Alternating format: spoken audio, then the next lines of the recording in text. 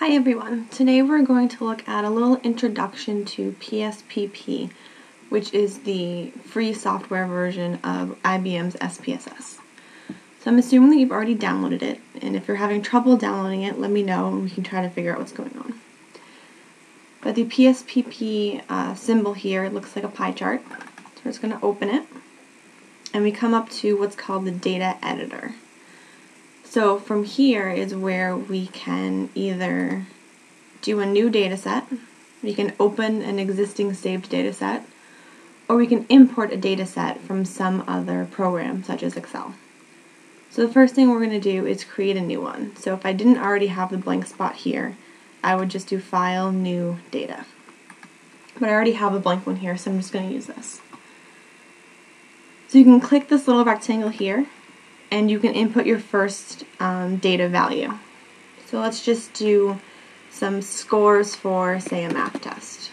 So someone got 100, someone got an 80, someone got a 90, someone got a 30. And every time you hit enter, it comes up with a new case here, so you can keep adding more until you're done, and a new variable over here. So if I wanted to do another variable, say a different test score, I could start inputting them here. Oops. Let's try that again.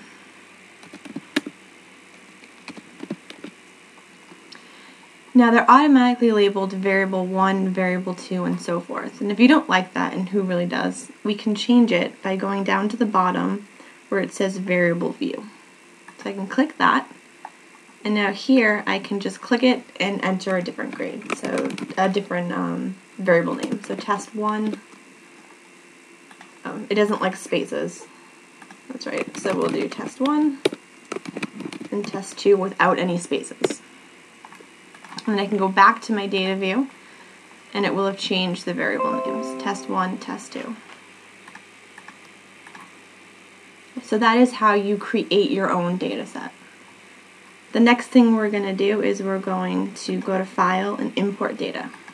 So sometimes you'll be given data in another format. For instance, Excel.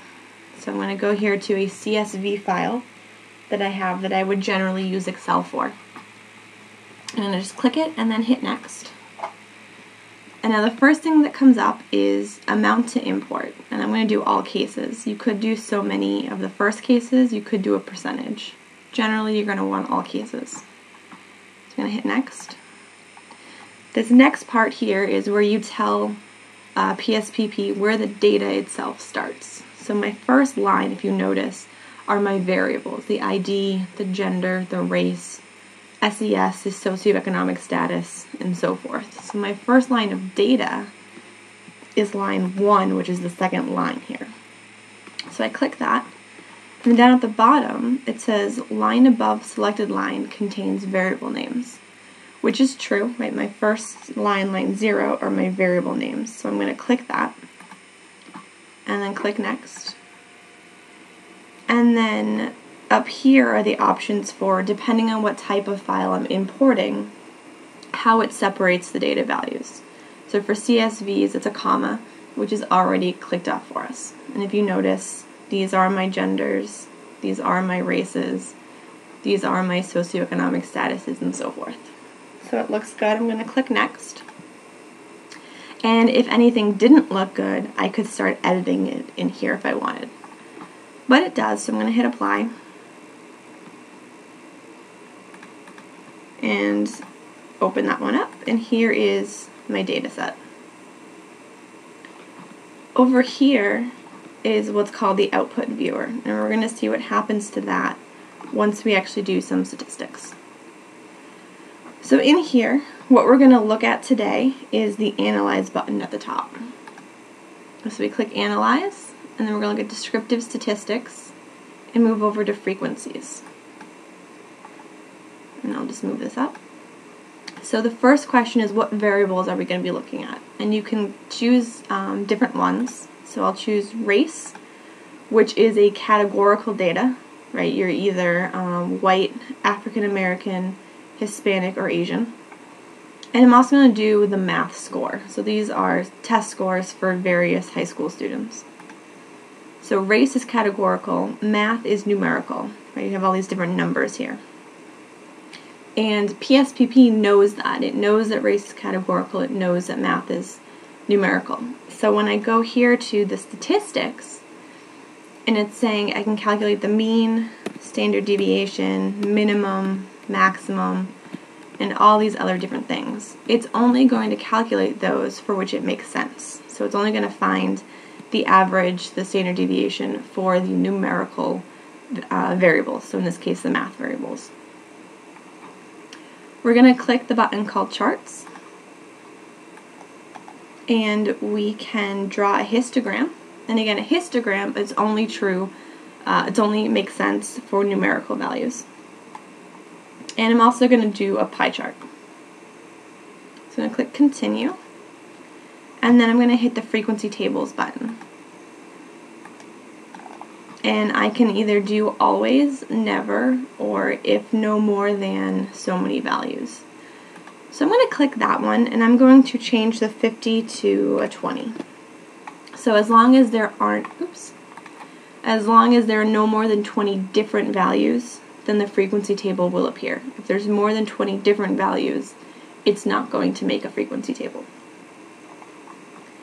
And then here you can order it, ascending value, descending value, ascending frequency, descending frequency. So I'm going to click descending frequency so that the most frequent values at the top and the least frequent values are at the bottom.